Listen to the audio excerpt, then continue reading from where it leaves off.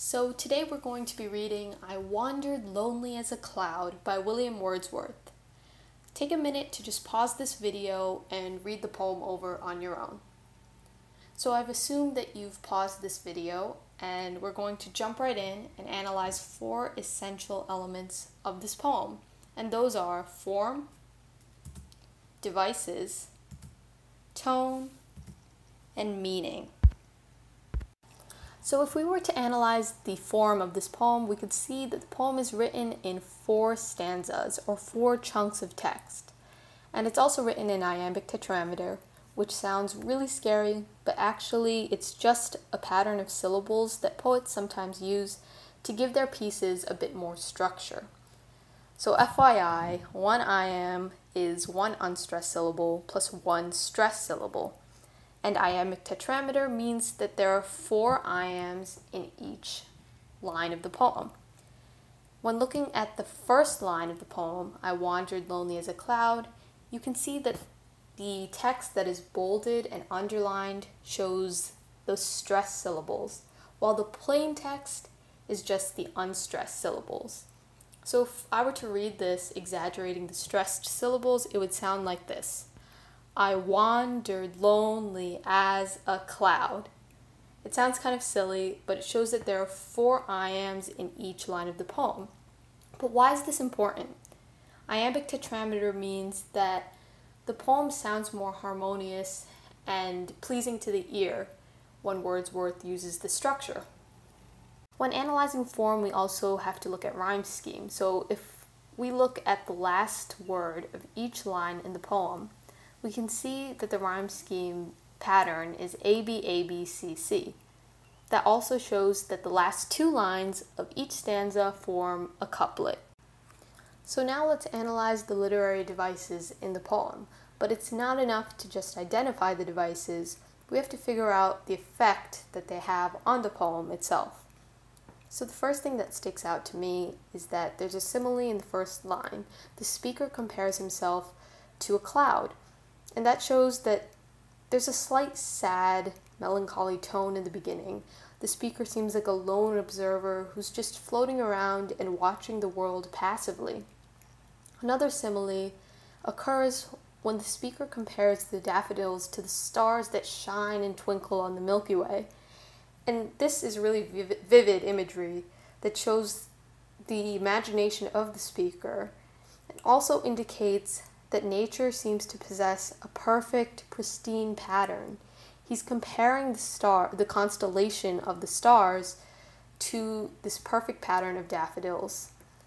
Another device that we can see is the hyperbole, when the speaker states that he sees 10,000 daffodils in a never-ending line.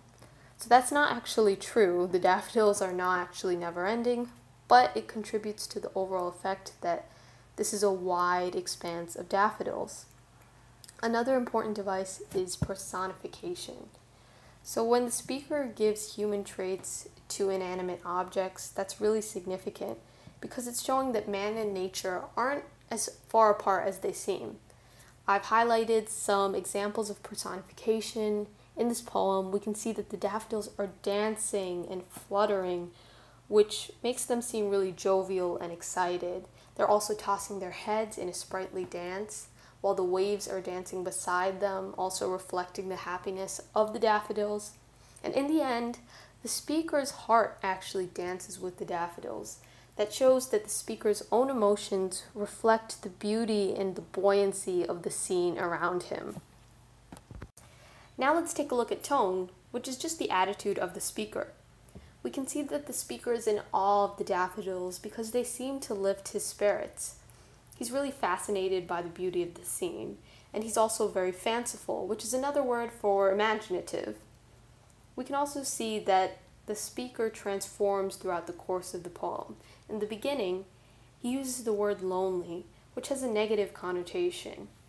The speaker is lonely or sad because no one is around in the beginning of the poem, but by the end, he feels the bliss of solitude. That's a transformation that shows that now the speaker is happy that he's alone. He's happy that he can take a moment to just sit back and enjoy this experience. We also have to look at diction or word choice when analyzing tone. Wordsworth uses picturesque, simple diction, which sounds counterintuitive, but hear me out. He uses short, easy-to-understand words such as twinkle, sparkling, solitude, and pleasure to show the simple pleasure that he experiences when witnessing this scene. Now, let's take a look at the meaning or message conveyed by this poem. Wordsworth elaborates on the connection between man and nature, showing that the speaker is overcome with a feeling of joy whenever he sees the daffodils.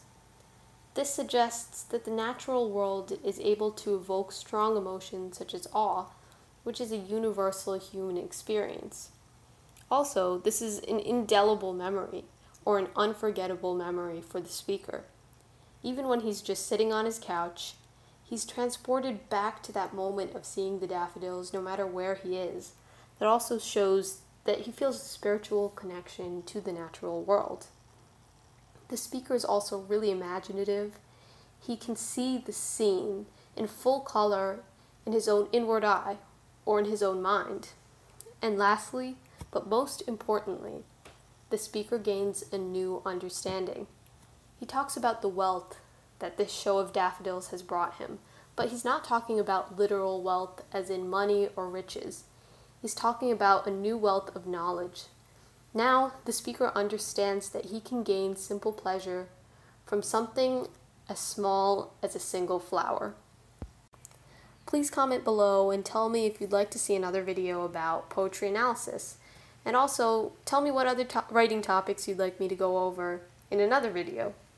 Please subscribe to join this writing community, and I'll see you next time.